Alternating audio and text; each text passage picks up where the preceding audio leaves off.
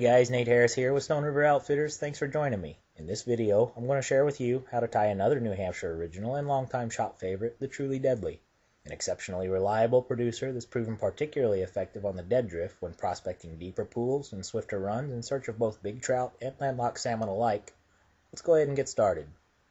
We'll begin with an appropriately sized gold tungsten bead and a high-quality short, curved shank scud or caddis pupil hook like today's Tiemco 2457 size 14. And the thread we'll use is Danville's 6/0 Flymaster, color black. We'll start the Truly Deadly, like we do all of our flies, with a standard jam knot placed just behind the tungsten bead. And of course, once snug, we'll go ahead and rid ourselves of the excess with a quick, careful tug.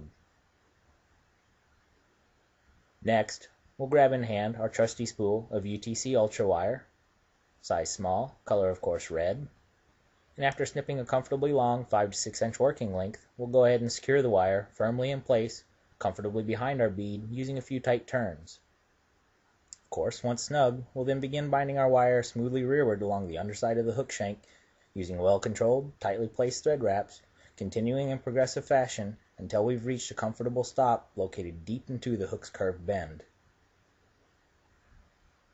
Next, to create the Truly Deadly's tail, we'll select in hand a nice, wide, webby, yellow-dyed schlappen feather, and we'll strip from its base a nice, sparse, even-tipped bunch of soft, fine yellow fibers.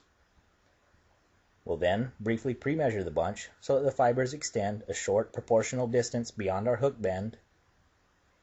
And once satisfied, we'll go ahead and tie our tail squarely in place at the hook's rear using a few well-placed, tight turns of thread. Naturally, once snug, we'll then advance our bobbin smoothly forward towards the hook eye using nice, evenly spaced turns, binding down our schlappen along the hook shank's top as we go, continuing in progressive fashion until we again reach that comfortable stop located about 2 bead lengths behind our hook eye. Once there, we'll simply lift, then trim the excess schlappen away neatly at its base with a quick snip from our scissors. Next, we'll begin winding forward in smooth, continuous, hand-over-hand fashion our small, red ultra wire. Working slowly, smoothly, and progressively up the hook shank, using tightly drawn, carefully controlled, close and abutting turns, we'll create as we go a nice, level, handsome red wire abdomen. Of course, once we've again reached that comfortable stop, located about 2 bead lengths behind our hook eye, we'll then tie our wire off tightly against the hook shank using a few snug drawn thread wraps. And of course, once firmly secured, we'll go ahead and rid ourselves of the excess wire with a quick couple of twists. Next, to create our thorax, we'll grab in hand a semi-coarse fibered dubbing, dyed olive, and after rolling a small sparse pinch onto our thread, we'll go ahead and wrap ourselves a nicely shouldered dubbing ball, ensuring as we wind that we do not build too thickly forward, as doing so will push our bead uncomfortably tight against the hook eye, making hackling virtually impossible. Once happy with our thorax, we'll take a brief moment to install a quick whip finish just behind our bead, and of course, once secured, we'll neatly trim away our thread closely at its base with a quick, careful snip from our scissors.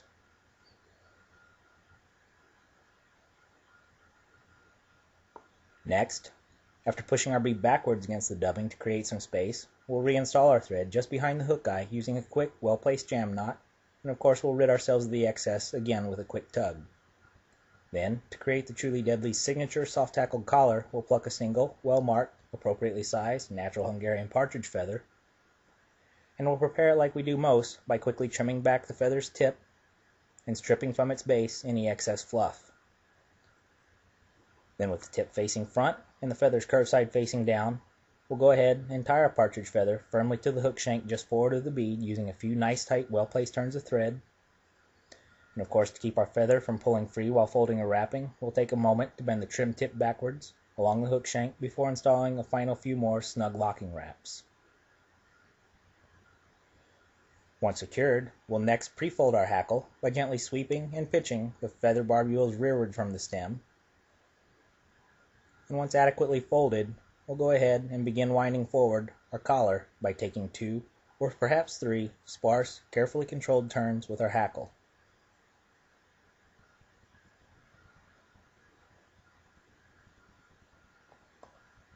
Once satisfied, we'll snugly tie off our partridge feather with a few well-placed, tightly drawn thread wraps.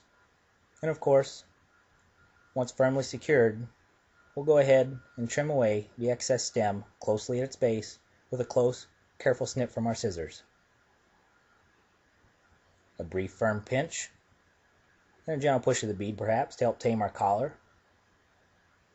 Then we'll go ahead and build ourselves a nice, neat, level sloping thread head.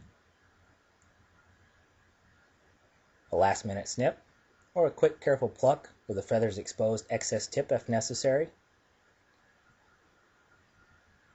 And we'll then finish our fly using a traditional whip knot.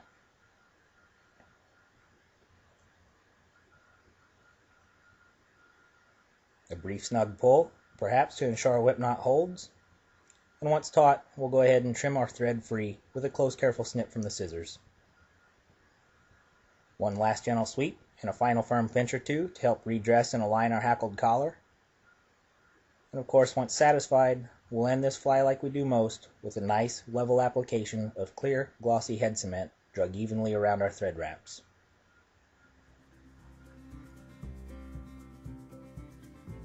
Well friends, there we have it, the truly deadly, tight start to finish. This simple, heavily weighted, fast-sinking, soft-hackled nymph has long earned a solid reputation as a first-class searching pattern throughout New Hampshire and beyond.